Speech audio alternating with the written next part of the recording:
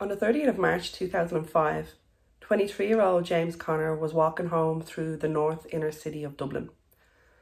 Not in a rush, he stopped at Ballybock Bridge and looked down at some teenagers who were fishing. One of the lads called up to him and said they thought there was a dummy in the water. Curious, James came down to have a closer look.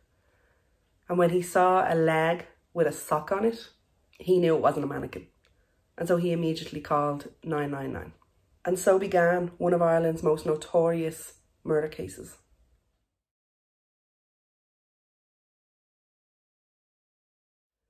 At 6:56 p.m, Glenn Manelli of Tara Street Station received the call. He directed 2 fire engines and an ambulance, and they were on scene by 6:58. Officer Derek Carroll arrived just after 7 p.m, and he instructed the firemen to do a drag. So it's like nearly like a long pitchfork that goes like this, and so basically you can claw at anything in the water. When they dragged the water, a left arm came out, and Derek knew immediately that it was human. So the area was sealed off. Gardai from Fitzgibbon Garda Station arrived at 7:05 p.m. Detective Inspector Christy Mangan would be in charge of the investigation. And so when he arrived and saw the different body parts floating in the canal, he immediately ordered a murder inquiry. At 9:30 p.m, Dr. Y.M. Faki of Whitehall GP practice arrived. I'm sorry if I said his name wrong. He arrived and, sorry, it just sounds a bit bizarre, but they had to have a doctor come and pronounce the victim dead. So he arrived at 9:30 and pronounced them dead. All the witnesses were interviewed. There were door-to-door inquiries carried out immediately. Overnight then, they would have to wait until the next morning to kind of start the investigation. And so Gardai had to be there around the clock to make sure, obviously no one interfered, but also to check, keep an eye on the body parts, because the body parts were still in the water. They had to stay there. So even though they had, identified bits and stuff, it had to be put back in. And just white sheets of paper were basically left at sides of the canal to indicate this is where an arm was, this is where the torso was when we found it and stuff. At 10 p.m. that night, the first of many conferences were held for the Gardai, and their main priority was to identify the body in the water. So the following morning, on the 31st of March, at 8 a.m, Detective Geraldine Doherty arrived on scene. And so she started collecting samples. So she picked up cigarette butts, chewing gum, different bits like rubbish and papers and stuff like that. There was feces. She took some of that as well, because obviously they had to rule out if that could have been the person, this type of thing. At 8:30 a.m, the sub-aqua team arrived, and it was a team of 4. There was the dive supervisor, that was Sergeant John Bruton. Garda Eamon Bracken set up the equipment. So basically the film equipment was called Colour Watch. And then the other 2 Gardai would be the ones who'd actually go into the water, and they would record what was under it, and Bracken would be out kind of monitoring it. So Garda Owen Ferreter and Brian Brannock, they were the ones who actually went into the water. So before they even began the dive, they were able to remove the torso because it was just there at the side of the canal. So one of them held open the body bag and the other one kind of lifted it in, and then they used a stretcher to lift it off onto the canal walkway. Both Gardai could clearly see multiple stab wounds on the torso. So the dive began at 9:55 a.m, and it was basically an underwater survey. As I said already, they would record, what they were seeing, and this was for if it was needed, it could be used in court later. It was all recorded. So this took 45 minutes, and they removed the torso, they removed 2 arms, they removed 4 parts of the legs, so the lower parts and the upper parts, and they removed the bum, basically the buttocks is what they say. They do not find a head, even though they search thoroughly. Each body part would be sealed in a separate bag, and these were all passed on to the Garda Technical Bureau. They continued searching, obviously, for more pieces, for the head, for anything else that they might see up and down the canal. And by 11:10, they were out of the water. Samples of the canal water were also taken by Garda Doherty. The local funeral director, Stafford, was asked to transport the body to the city mortuary, so they done that. The parts were actually x-rayed, And then the post-mortem began at 7 p.m. by the state pathologist, Dr. Michael Curtis. So when the body parts were actually in the water, they had been in it so long that the skin had lightened. So the water and the sun essentially like lightened the skin. So at first they thought it was a white person. But the post-mortem revealed that it was a healthy black male. The age range was 20 to 30 and that they were about 6 foot. So they said that when they put the body parts together, the measurements was like 5'4". So then they said it would have been closer to 6 foot if you were to put a head there as well. The head and the neck. One of the hands of the arm was clenched in a fist position. The body was of athletic build. So on the body, there was a jersey, a football jersey on like the torso. So it was the Ireland away jersey. So it was completely like it was white and it had like the little logo and stuff on it. I'll put it up for you guys.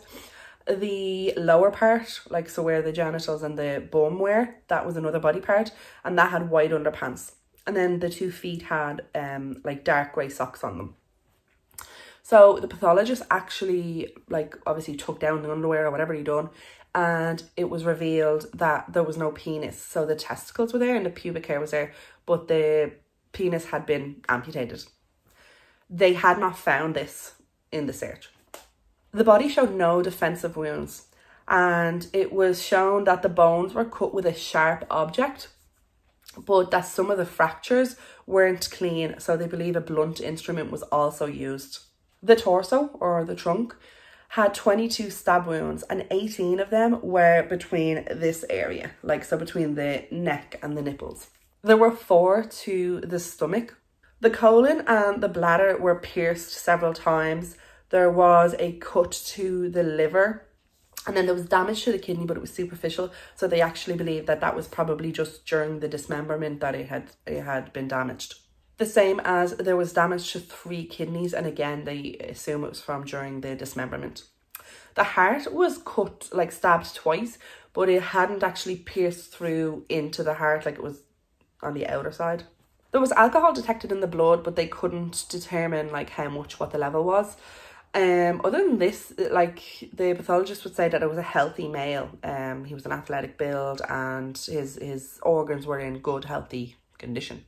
He determined that the cause of death was the stab wounds to the trunk, although because there was no head, he said that it couldn't be like definitively said that that's what actually killed him. So they took blood samples, they took swabs of like the hair, the pubic hair, the anus, the nails. They took bone marrow samples, blood tissue, muscle tissue samples and stuff.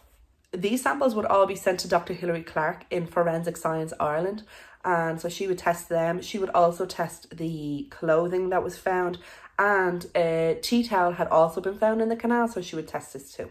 Just a quote from Dr. Michael Curtis in one of the books. This is the Irish SCISSOR Sisters. I can list them all. This man's body had been dismembered. Dismemberment would have occurred after he had succumbed to multiple penetrating wounds. In the course of the dismemberment, the soft tissues had been cut relatively clean with a sharp knife or similar implement, while the bones had been severed relatively clumsy by repeated chopping actions from an instrument or instruments such as an axe or a cleaver. The head and neck had not been recovered at the time of postmortem. The penis had been amputated and was not recovered. I always find it interesting. So obviously the investigation starts and then people come forward to be like, oh yeah, I saw this and I saw that. And I've spoken about that in other things before where like people heard, like in the murder of Celine Cawley, I said how like a neighbour said they heard screaming. And it's only then after she's murdered that it's like, oh yeah, like to tell the guys like, oh, I heard a scream, yeah, at that time of the day. Like, I don't know, but I just feel like report it. It might be nothing, but is it not better to report it? And if it was something, you know, something might have been done, something could have been prevented. So anyway, rant over. So a couple of people who came forward then to say that they had also seen the body. So I'm just going to read from my notes, I'm sorry. So on the 21st of March, Margaret Gannon was walking to school that morning. She was bringing her, she wasn't walking to school. She was walking her son and her niece to school. And as they went over the bridge, the son said, like, what's that? You know, and they looked in and they saw like a black bag, something in a black bag wrapped up. And she said that it did resemble like that of a body. And it was kind of caught in like reeds or something. And the niece even said, oh, is that another body? Referring to, remember the case that I'd done of Adrian Bastia when his body had been found in this same canal. And so she kind of said no or whatever and then continued on. And then the next day she said the kids said nothing about it, and so she didn't kind of really think about it and she went on. She would later say that she knew it was the 21st because it was her husband's birthday. Then on the 25th of March, young lad Paul Carney, he saw, right, he was cycling by and he saw an arm with a fist clenched, okay?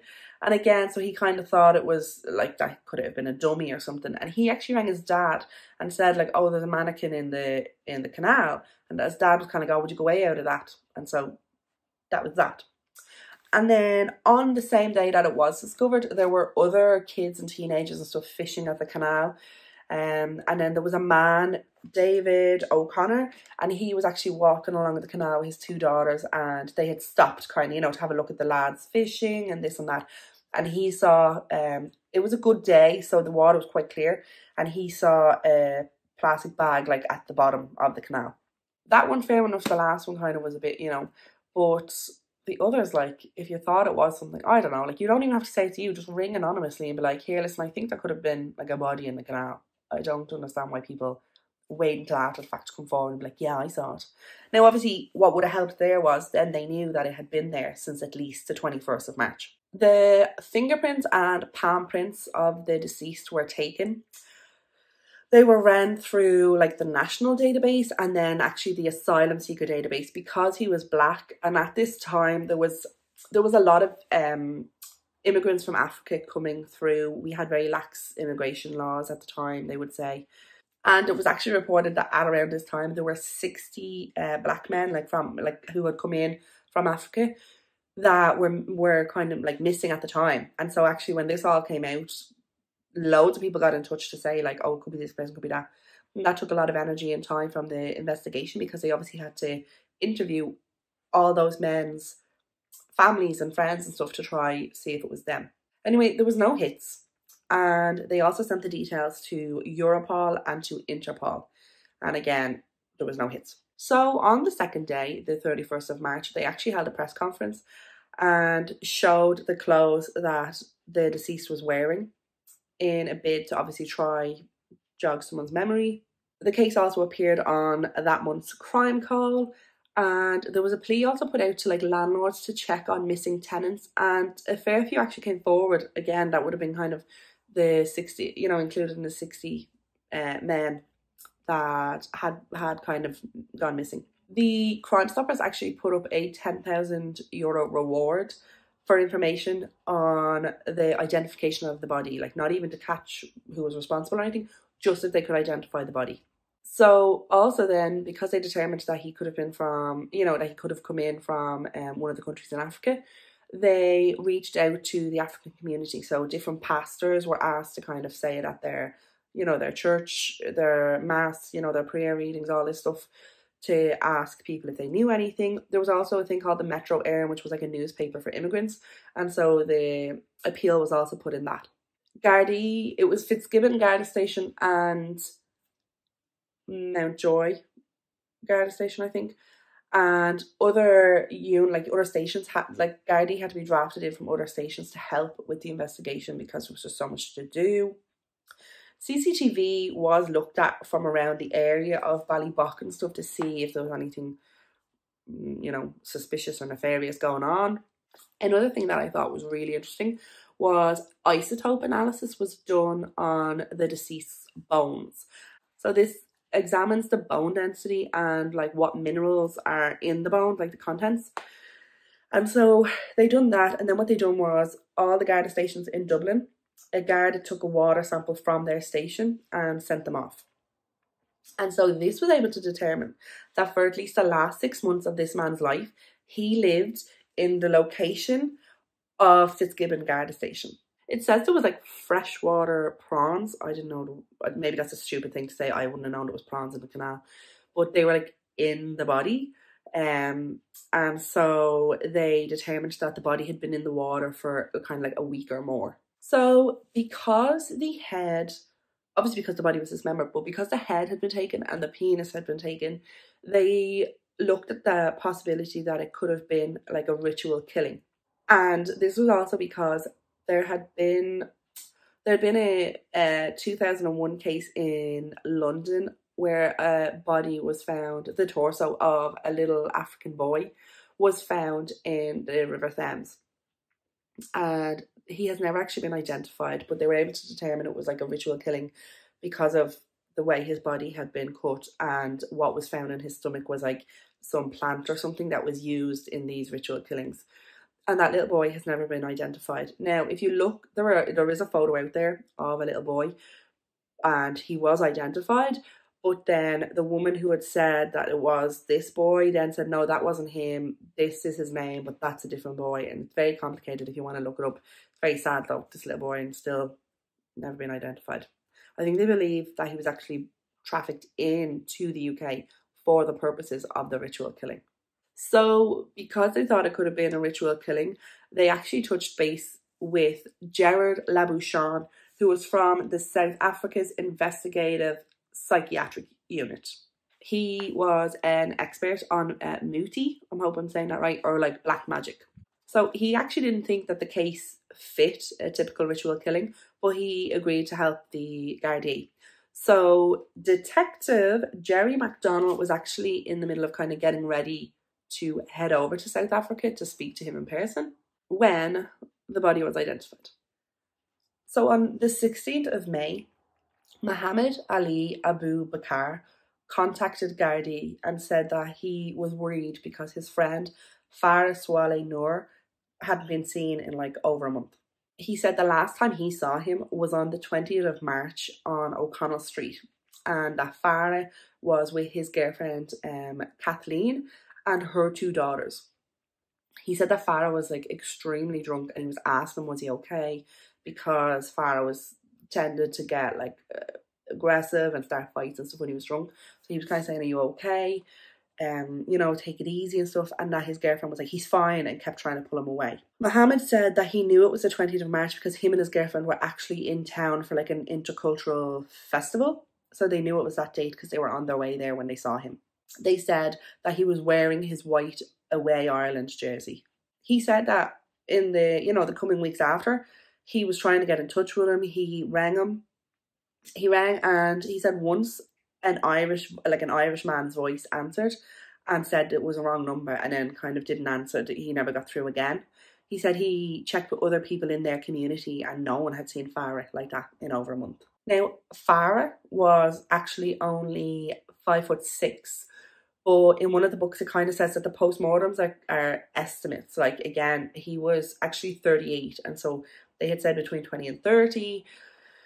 So the Gardai were kind of like, no, well, this guy's 38, he's not 6 foot, this type of thing. So at first they actually weren't really sure. But anyway, they obviously investigated it. And so through their investigation, they found that he was an asylum seeker. And it was also discovered that he had a son a few years beforehand with an Irish woman. So there'll be a couple of victims who, if I say a name, it's not their name. There's like different names named for them. So I'm just going to pick one that was from one of the books because they're always different names. So it's just to protect their identity. So it's just 2 girlfriends that we'll be talking about. So I'm just going with Paula because that's what one of the books called her.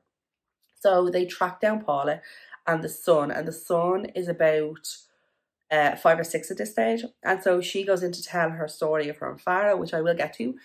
And she allows them to take a swab from her son to see if the DNA matches the body, because they know that, like she says, Farah is this boy's son, dad. So they just want to see if it is him. They do that, and obviously it takes a few weeks to come back. So the DNA results come back, and it is confirmed that the torso in the canal is Farah swaleh Noor. Farah swaleh Noor, an asylum seeker from war-torn Somalia, was actually Shalila Saeed Salim. He was born on the 2nd of July 1967 in Kenya.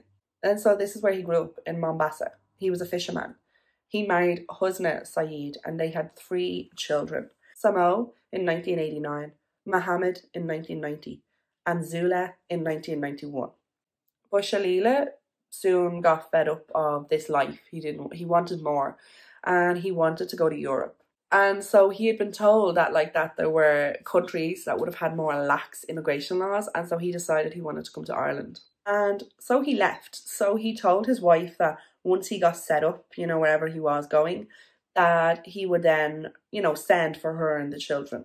But this was never part of his plan. So on December 30th, 1996, he landed in Dublin from a flight from Rome in Italy, and he immediately claimed asylum. So he essentially said that he fled from war-torn Somalia. He said that his wife had been killed. Some sources say that he said his children were also killed, and in others he says that he doesn't know where they were, that they were taken. He says that he then fled to Nairobi in Kenya, and that he was in one of these kind of refugee camps there, and he was there for a few years until he managed to save up $1,600 to pay a trafficker to get him out of the country. So he basically says that the trafficker got him to Rome, that he got a flight then to Dublin. When he was asked, obviously, where was his passport and stuff like that, he said that he just had to run, he couldn't take everything. But I don't understand then how you got on the planes. And that's actually a thing now. That's a bone of contention of people who will arrive and they don't have a passport, and it's kind of like, well, how did you get on the plane? You had to have had one. And there's a story kind of people ripping up their passports in airport toilets and this type of stuff. Anyway, Shalila's father died when he was young. His name was Saeed Salim. And so there was his mother and his older brother, who was 3 years older, and he actually left in 1991 to go to Toronto. Shalila was then housed in different refugee accommodation. And then on January 14th, 1997, he went to an asylum interview where he filled out forms. And on the form, he said that his name was Farah Swaleh Noor. He said his wife, Hajila, had been murdered and that he didn't know where his kids were. Again, another source says that they were also killed. He said he was from the Bajun tribe. He gave a P.O. box for his address. P.O. Box 25 Shagari. I don't know how legit that sounds. He said that he had been privately educated, but that he left without any qualifications. He said he fled in May 1991 and had been living in the refugee camp in Nairobi up until 1996 when he had the money to leave. He would say that the trafficker wanted $2,000 and he told them all he could manage was $1,600 and they agreed. So the whole thing with refugee, asylum seekers, you're supposed to the first safe country that you get to is supposed to be the country that you stay in. And so this is where the whole economic migrants or, economic asylum seekers, whatever you want to call them, come in, where they don't want to go because the first country to go to isn't prosperous. They want to go to another one. And so this is a whole kind of thing.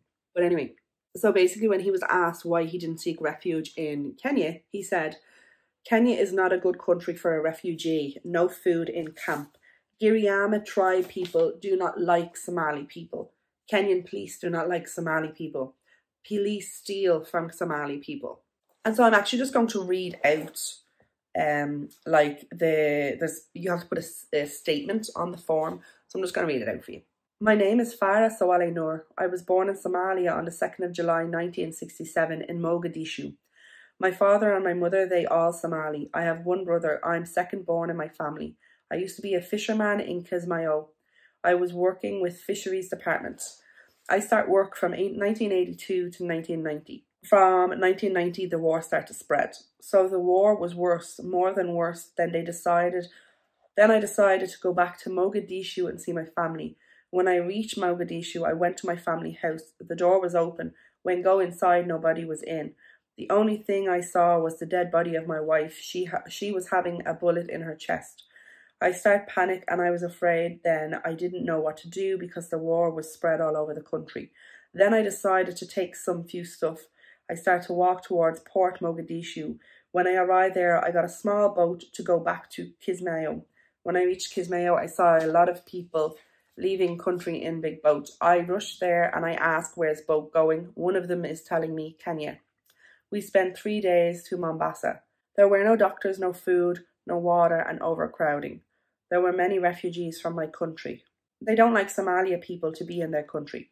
Sometimes to come to camp nighttime and start to attack us, and sometimes kill some refugees, so I was afraid with that. Also, I was lucky to find the agent. So this is the trafficker that he says then he paid $1,600 to. So then on the 2nd of June 1998, Farah was interviewed by, an officer of the asylum department or whatever. Now, I'll just point out, I suppose, if you think that's bad from like January 97 until June 1998, it's even worse now. It takes forever. And part of it is because if it's refused, they appeal and this and that and all. But people are in like direct provision. Now, if you look it up, you'll see it. Years and years and years. So basically, he just kind of reiterated everything that he had said in his statement. He had kind of like random scars, just from scars, like on his hand or on his head and stuff. And so he said that these were from being attacked in Somalia and stuff like this. He was interviewed again on the 17th of September 98. In December, his application was refused. And he was informed of this in February. Now, even that, I don't understand. Why does it take 2 months to tell someone that their application was denied? Like, it's a simple phone call, email, letter, whatever you have to do. Call them back in or something, I don't know. I don't know why it's taken that long. And again, like, things have just got worse. He appealed this decision, and on June 3rd, 1999, he was interviewed again, and it was determined that he would be granted asylum. Farah was said to like be in love with Ireland. Like, he got really into the sport. He always had Ireland jerseys and stuff. He loved supporting the Irish football team and stuff. So after receiving his status, he was able to claim social welfare, but he did also do like temp work in agencies and stuff like that. And he had actually applied for citizenship on August 21st, 2003, and this like application was actually still being processed or whatever at the time that he was murdered. So while he was waiting for like the application to be approved and stuff, he lived in different parts. He lived in North Strand, he lived in the city centre, he lived down in Dunleary, this type of thing. He was described as friendly, but he was also described as an alcoholic, and that he could drink up to 3 or 4 bottles of vodka a day. So he was actually very well known kind of around the city centre, especially in pubs. He integrated very well into the Somalian community, both in Dublin and in Cork. And so no one apparently kind of like realised that he wasn't Somalian. So this is where another name comes in, that the name isn't real, okay? So in August 1997, in Dr. Quirky's on O'Connell Street, it's like a big amusement arcade thing, Farah saw a girl called Lynn. And she was 16 years old, Chinese, and she had an intellectual disability. She was playing pool with one of her friends, and Farah just comes up, never met her before, and says, will you be my girlfriend? Like, I want you to be my girlfriend. I want to have your baby. Like, I want us to have babies and stuff like this. And so she says no, but she goes back to his like apartment with him. And she would later say that she was forced to have sex and that they only had sex once, and she became pregnant. When she told him the next month that she was pregnant, he wanted nothing to do with it. I just want to read out a little bit that she later would tell the Gardai. Farah was not violent to me. We had a nice relationship. I was with him for 9 months and I only had sex with Farah once. Farah lived by himself in the flat down the road. When John, the baby, was born, like obviously again not the name, was born, Farah never saw him. I think he was 6 years old when Farah first saw him. Farah called to the house here to see him. When I first met Farah, we used to play pool together. Sometimes Farah would phone me to meet with him. I didn't have a phone number for him. He would phone me because he had my number. The last time I saw him before March 2005 was last year. I was walking near Jury's on Parnell Street when I heard someone call me. Oh, when I looked, I see Farah. He stopped, but he told me he goes to work. He told me he stays in a hotel and that's where he lived. He didn't tell me the name of the hotel. Later on, though, Lynn would go on then to say that Farah had been violent and stuff like this. So she says about the relationship for 9 months, but I kind of gather that it wasn't. Maybe he just kind of strung her along and stuff. I don't really know. I kind of wonder, and this isn't, I'm not trying to do this as a broad generalization, but I kind of wonder, was it nearly like a backup for if his asylum hadn't been granted, that he needed to kind of have her on the hook to be like, yeah, but I have a child here. I don't know. But that was that for them. And then in April 1998, the other girl, Paula, she was 16. It was her 16th birthday actually, and they were out in town. And Farah approached her, on the street and started talking to her. And they started going out. Farah told her he was 20 years old. At this point, he was well into his 30s. So started going out. 3 months later, she was pregnant. But it was said that at the start he was brilliant. He moved into the family home. He got on really well with her family. He would go fishing with her dad, all of this. And that when their son was born, he was like a doting father. He really, you know, connected with the child. He was great with her, all of this. But Paula says that when their son was 3 months old, Farah changed. He started drinking. He became very aggressive. By this point, they were given like council housing. They were living in Dunleary. And so he started getting more aggressive. He started hitting her. And then it would come to the point where if she didn't want to have sex, he would want it and would take it anyway. And so it progressively got worse. Like the rape would become like a daily occurrence. The beatings would become a daily occurrence. He was always drunk. Paula called the guards several times, but never had the courage to leave Farah. When she did leave, he would ring her and say he was sorry and beg her and say that it would never happen again. And she would go back, and of course it happened again. Again, remember, she's only like 17 at this stage. She's still very young. She says that he was like obsessed with knives. He collected knives and stuff like this.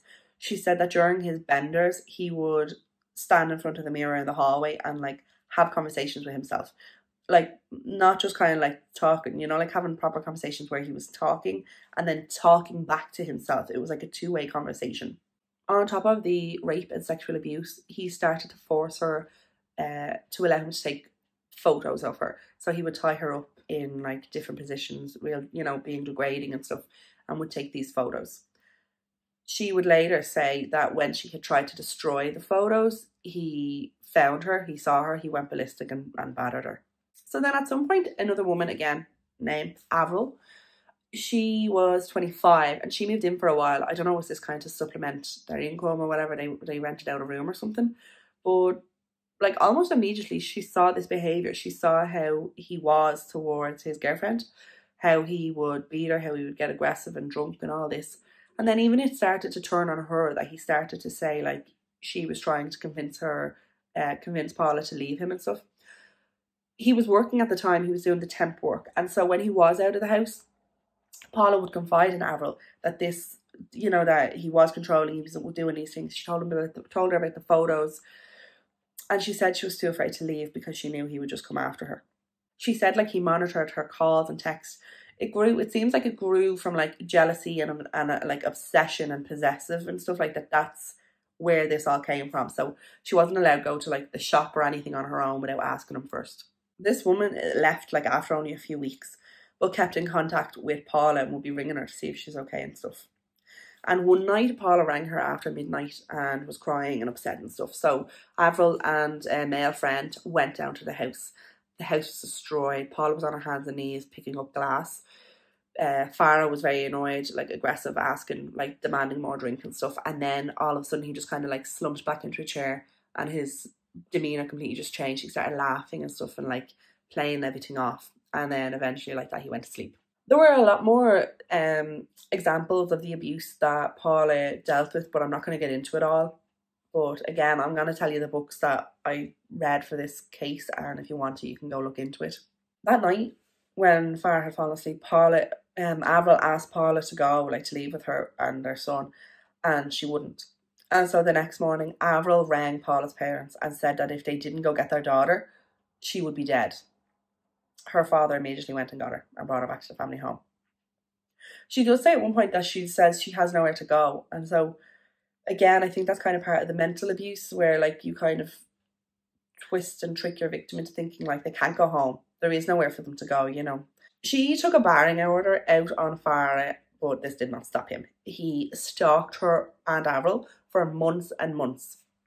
At one point in May 2001, they were in a pub in Dunleary and Farah arrives in drunk and starts like shouting and aggressive. He literally just starts smashing glass on the ground. Avril's dad was in the pub and actually went over and like called him to the side and said, if you don't leave now and if you don't leave these girls alone, there's going to be trouble. And so he started apologising to him and left. Even though Paula had the barring order against Farah, he still was obviously like entitled to see his son. And so he would see him on a Sunday every 2 weeks. It was unsupervised. Okay, again, I don't know why. Paula got worried about her son. So Farah had this thing, and a few people will mention it, where he would burn himself with cigarettes. So if he was annoyed or upset or anything like this, he took his frustration out by like burning himself. And so one day, Paula's son came home and he had burn marks on his body. And Farah said he couldn't explain how they had happened, like what happened to them. So obviously she was afraid now that he was burning his son. Another time she said that he came home and started acting, again, bear in mind by this point the child's only 2 or 3, they're still very young. But the child came home and started acting very sexual. And so she was obviously worried because she thought, I don't know, she thought like, was Farah telling him to say things? Was Farah showing him things? I don't know. But soon after this then, Farah stopped stalking her. And as soon as his like interest went off Paula, his interest went off his son. He never saw his son again. So hopefully Paula and the son have gone on to be able to have healthy lives. As far as I know, she married and had another baby. So hopefully they're a nice little happy family unit now. Just before I continue, at this point, Farah has 4 convictions. He's obviously been like arrested and stuff other times. He used to like start fights randomly with people and stuff like that. But he had 4 convictions, but no jail time. So every time he would either receive a fine or receive like a suspended sentence or probation or whatever. And we know my feelings on suspended sentences. The reason Farah's attention moved from Paula was because it had been diverted somewhere else. In the summer of 2001, in Coco's nightclub in Tala, Farah met Kathleen Mulhall. So we are going to go through the Mulhall family tree. John Mulhall was 53. He had married Kathleen Ward, who was obviously named Kathleen Mulhall, in 1972. He had minor convictions for stuff before they got married, but once they got married, he settled down. And we're going to get into her in a minute. They then had 6 children. James, the eldest, was born in December 1972. Linda, who we'll get to next, she was born in 1975. Then John was born in 1977. Charlotte, who we will also get to, was born in 1983. Then there was Marie, who was born in 1984, and Andrew, who was born in 1988. All the other ages seem to be consistent, except Andrew has been described as 16, 17 and 18 in different sources. 16 and 18 mostly. But by that logic, he is 16 by the dates that were given him with sources. So we'll just go with 16 then.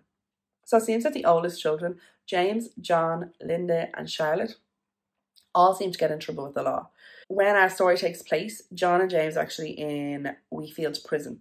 James is in for like dangerous driving and causing the death of a passenger. He was out like this other fella and they were both drunk obviously. And the other fella couldn't even like open the car. So he was supposed to drive him home. So then James drove them home and the car crashed and the other guy died. So he was in prison for that. And John was in for being the passenger in a stolen car. But I believe it was because he didn't show up to that court date that an arrest warrant was served. And then that's why he was in prison as well. Andrew obviously was still young. And then Marie was about 20 at this stage. And she was actually an apprentice mechanic. So she seemed to be on the ball. For the most part, it seems like they were just this like normal kind of working class family. But then kind of the more you dive into it, it seems like they're not. They lived in 31 Kilclare Gardens in Jobstown and Tallaght.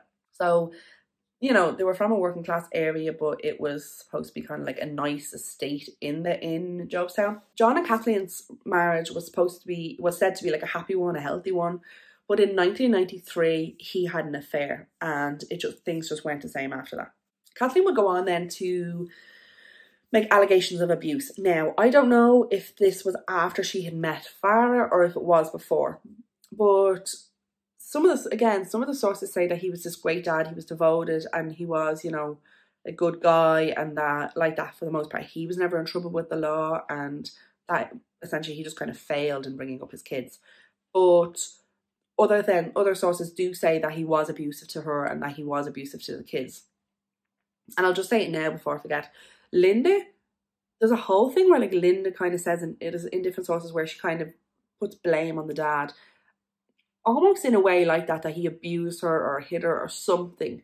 And even in one of the sources, it's Kathleen when she's speaking to the guards, says like, she, you know, and there's a whole thing with how Linda went off the rails. It's like, yeah, well, you can blame her dad for that one.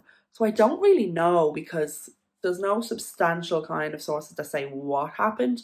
But there, you know, it is said that she's like kind of blames the dad for everything that goes wrong. So before we get on to Kathleen and Farah, I'm going to give you a background on our two gals, Linda and Charlotte.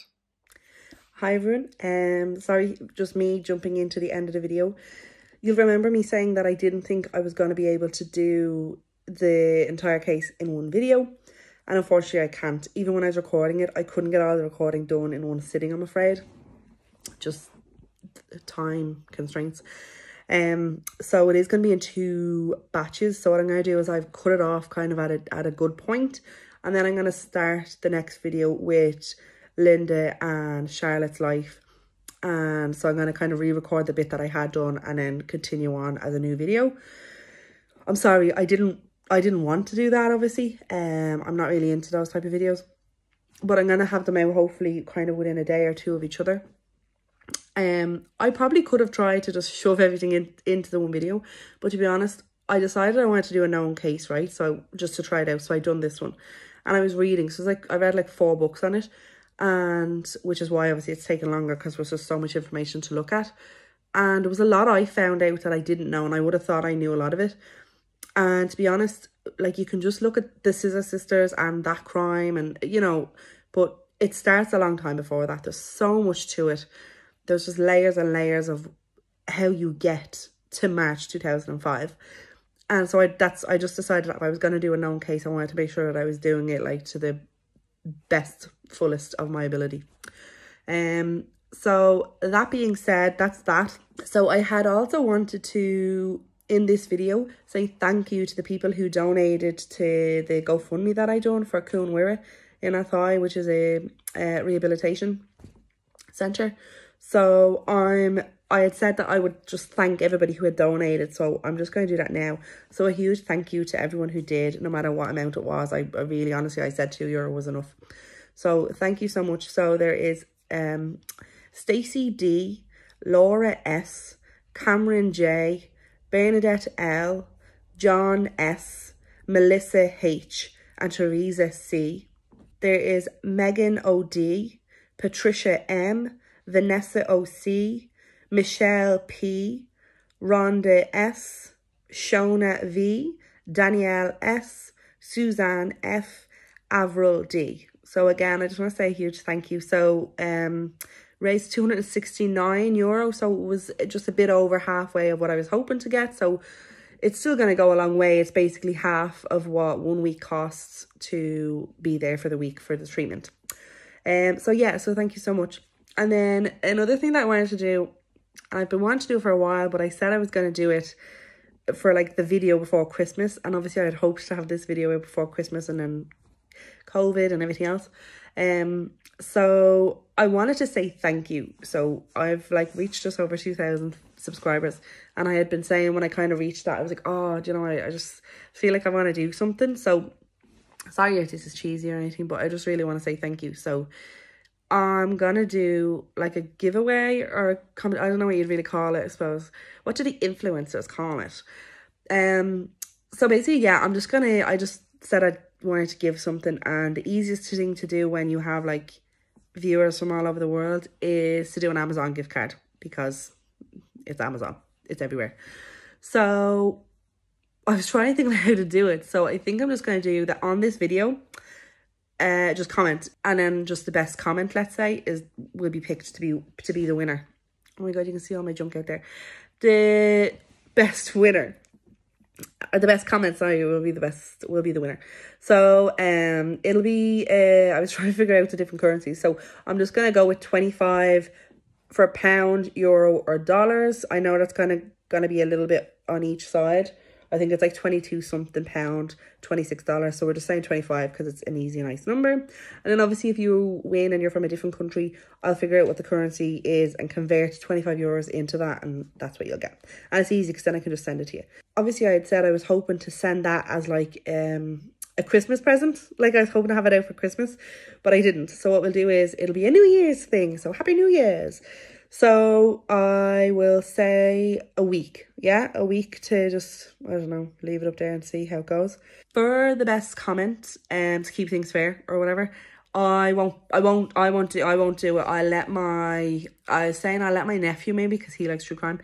I'll ask him to pick it out. So I'll get him to look through the channel and see what comment he thinks is the best. Is that okay? Yeah, cool. Yeah, so yeah, again, this is just a thank you. I know I say thank you and stuff, but I just said I wanted to kind of, I don't know, do something for all the support and sharing and commenting and everything you guys do. I hope you all have had, because by the time this video gets put up, an amazing New Year's. Rang in with your loved ones or on your own, because you're also a loved one. Whatever you've done, I hope you enjoyed it. And yeah, quiet New Year's Eve for me, not doing anything. I've had one drink. I'm all red. I've gone red, and I assume it's because I had a drink. Yeah, tomorrow I'm having a family over, so I have to do a Tesco order and get my little finger foods and stuff in. And yeah, that's it. So tomorrow I suppose it's kind of like Christmas, because I didn't see anybody for Christmas, and I get to finally give presents out. Woo. So yeah, kind of just rambling on now. Most of you probably already know the case. Let me know if you didn't. If you didn't, right, if you don't know the case that I'm doing, don't look it up. And wait until the second part of the video and then be like, what? And then let me know. Because I would love to see. Because I remember the case and being like, this is mad. Like, you know, especially like that, because the body had been found, and it was on the news. It was like, a body has been found in the canal. Like, so yeah, I'd love to have people experience that, where it's kind of like, I just, wait, what? So thanks. See you in the next video. Bye.